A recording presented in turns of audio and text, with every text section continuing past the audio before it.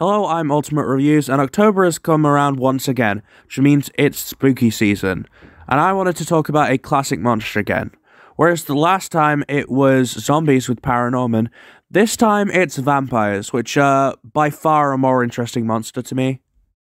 I don't know why. As much as I love Paranorman and the Resident Evil franchise and some others, in general, I don't find zombies as a main threat particularly interesting. I'm not like completely averse to them or anything, it's just they don't pique my interest as much as vampires. I always get excited when the fanged fucks show up in horror stories. They seem to have a lot more potential narrative-wise than zombies because they have intelligence, they have personality, they have agency, but they also have the capacity to be consumed by their animalistic hunger for blood and become mindless monsters. They basically manage to have their cake and eat it too. This works really well as a terrifying threat, of course, but when it's done right, can also work really well dramatically, with vampires as the leads or secondary force that isn't fully malevolent, but very much could be, which could be really effective tension building, again, if it's done right. Now, one avenue that seems to know this especially well is anime, with countless anime using vampires in various positions in the story, ranging from the main leads to full-on villains. One of these anime series, and one of my personal favourite horror animes in general, is the, in my opinion, underrated Trinity Blood. Based on the series of light novels of the same name by Seno Yoshida, the 24-episode anime series Trinity Blood first aired in 2005 and was produced by the studio Gonzo. I was enamored by its intriguing dark fantasy story, intense action, and the intensely morbid but emotionally enthralling concept. But does it hold up to scrutiny? Well, let's find out with this review of Trinity Blood. Spoilers in advance. Trinity Blood has one of my favourite concepts of any anime series ever. Taking place 900 years after an apocalyptic war, humans, or Terrans, are in a state of ever-growing tensions with vampires, or Methuselahs. The series follows Father Abel Nightroad, who is a member of the Axe organization, a group of specially trained nuns and priests with various skills working on behalf of the Vatican, who attempt to keep the peace between the two factions. The Vatican being kind of the neutral mediators of the New Human Government and the Methuselah's New Human Empire, effectively causing all three bodies to be in a state of cold war with one another.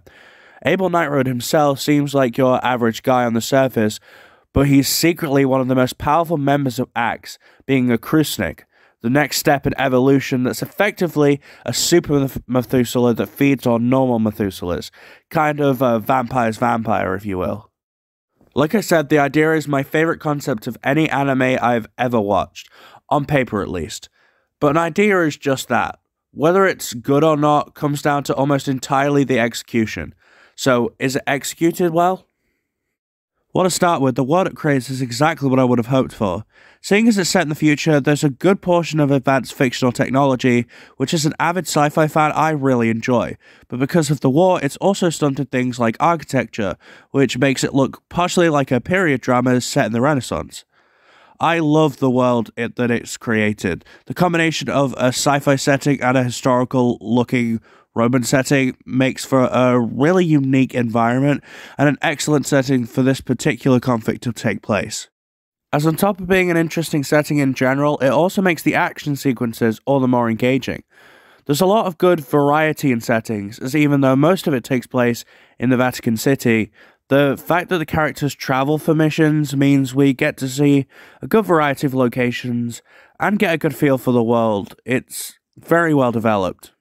Not to mention that the world is drenched in a beautifully gothic aesthetic, which is always a plus in my opinion.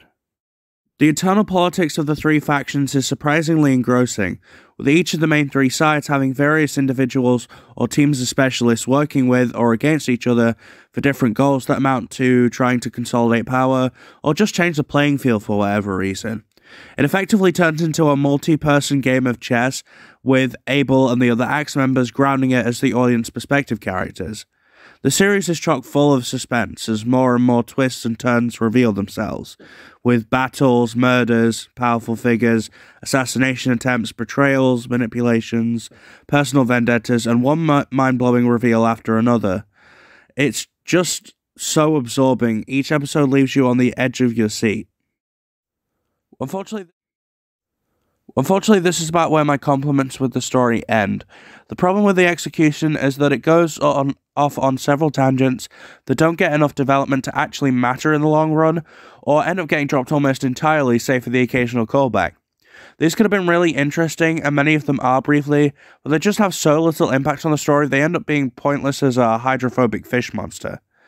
It also has an incredibly rushed conclusion, trying to tie up every plot point at the last minute, which just further emphasizes the wonky structure the whole thing seems to have. Instead of getting every loose thread and giving them time and tying it up nicely, it just shoves everything into a Gordian plot and barely saves enough time for the big conflict to properly wrap up. With the premise, it could have been great, but instead feels like it carries a lot of wasted potential with it. It's really engaging, but unfortunately a bit disappointing. So the story is a mixed bag. The characters are equally a mixed bag, but it's understandable as there are so many of them. A large cast is quite a common thing in anime. In any case, I'll focus on the ones I care about the most in a bit more detail, and then just give a quick overview of the others. I should probably start with Abel, as he's basically the main character. Abel is a decent protagonist. He's pretty likable as he tries to hold everything together with peace, using as much diplomacy and negotiation as possible, as well as putting benevolence first. He does this partially for the sake of maintaining his vow to his lost love not to kill, and partially because it's his nature. But he ends up being pushed to the brink as he tries desperately to hold back and not let the darkness of his crucific side consume him. See, that rant about the ethical-centric logistic possibilities of vampires in fiction was actually going somewhere, kind of. Abel is fine. He's kind-hearted and likable, usually serving as the voice of reason and the moral center for the more violent and unhinged characters. He gets plenty of one-on-one interactions that show how sweet and peaceful he can be, but then he has that darker side that shows up to do badass things that are fun to watch. The Blood Scythe is the obvious example. It's like something out of Dead Man Wonderland, but even cooler. But my problem with him is that he's probably one of the least interesting characters.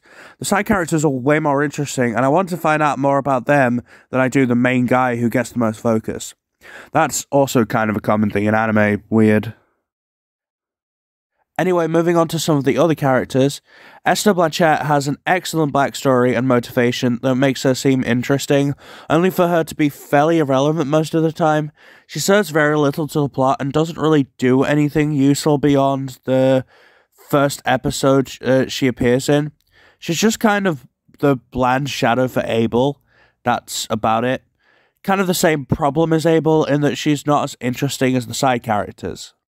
Speaking of interesting side characters, Trez Ikus, aka Gunslinger, is a cyborg, being mostly a machine with the exception of his organic brain. This makes him fairly durable and an expert marksman. Gunslinger is my favourite character. He's not completely unfeeling, but he's more logic-driven and will do almost anything to get his target efficiently, without thinking twice about the moral implications. Which means that Abel usually has to keep him from crossing the line whenever he tries to curb stomp a pensioner to get to the nearest vampire. He also has several cyborg idiosyncrasies, like his robotic speech pattern, where he asks for a damage report instead of asking if someone's okay, or he'll say answer required when he asks a question, which you may expect to get old, but I like it as it sets his dialogue apart from the other characters and makes him more distinctive. His ruthlessness combined with his marksmanship makes his action scenes really badass with bullets constantly flying and everything. It's very fun to watch. My favorite character is the emotionally stunted robot, go figure. Lady Catherine is the kind of Nick Fury of the whole operation, being the founder of Axe and the one who deploys the members of Axe to keep the peace at great risk to herself, as collaborating with the new human empire is against the rules, because the rest of the Vatican doesn't believe that coexistence with vampires is possible, and if her operation was discovered, it would result in her execution. She's decent as a leader character, keeping everyone in check and making sure the very divergent personalities of the other Axe members are still able to work together. She's usually at odds with Duke Francesco de' Medici, as they both advise the Pope, and their back and forth is quite entertaining. There's a bunch more characters, so I'm going to go quickfire for the rest of the characters that I want to talk about. There's Leon Garcia de Asturiz, codenamed Dandelion, who's in prison for 1,000 years for murder, and he gets his sentence reduced whenever he helps Axe. He's tough and macho on the outside, but he has a softer, more caring side that makes him likable. Their sister Kate, codenamed Iron Maiden, whose real body is in a coma and projects her consciousness through a hologram. How do they do that? Fuck knows, but it's an interesting idea for a character nonetheless. Probably one of the most developed out of the side characters is Sister Noella Bohr, codenamed Mistress, a witch with the power to see people's emotions visually, as well as track them using it. She, funnily enough, serves as the emotional center of the group, comforting people where she can. I just wish we had seen her use her abilities more and in a more creative and clever ways. William Walter Wordsworth, codenamed the Professor, is the creator of Gunslinger and treats his creations as his children. He's obviously very intelligent and seems very nonchalant, but also caring and friendly, with a darker, more serious side that he can display when necessary. His inventions are cool as hell, and as far as other characters of his type go, he's pretty good. Astaroshi Asaran is a vampire in the New Human Empire and the Duchess of Odessa. She starts out hating humans, can relate, humans are the worst, but after reluctantly working with Abel and more interactions with humans in general, her opinion changes by the end. I despised her to start with, as I hated her obnoxious and bitchy attitude, but she starts to grow on me by the end. She has a decent arc, even if it's not as developed as some of the other characters that appear before she does. There are other characters, but I could be here till next Halloween. The voice acting of all the characters is brilliant, both in the sub and the dub. The performances are really what helps sell the characters. Trinity Blood is an interesting series. It's not without its flaws, with the kind of disjointed story, rushed conclusion, and some characters and ideas not getting the focus they deserve. But it's got a lot going for it. The concept is one of my favourites for an anime with a lot of possibilities, and most of them get explored. The characters are all still interesting and have really good dynamics with each other, and their interactions are always entertaining. And even with the plot being all over the place, I can never say I was bored at all. It holds your attention really well throughout.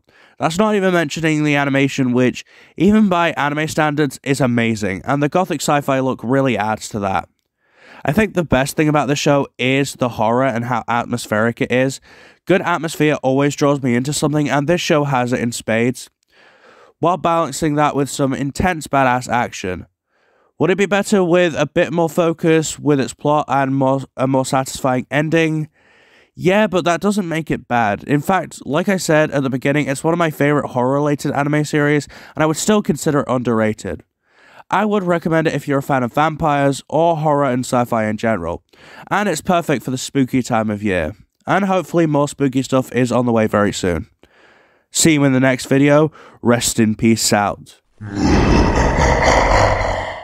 You made that joke before. Get out of my video. Ah.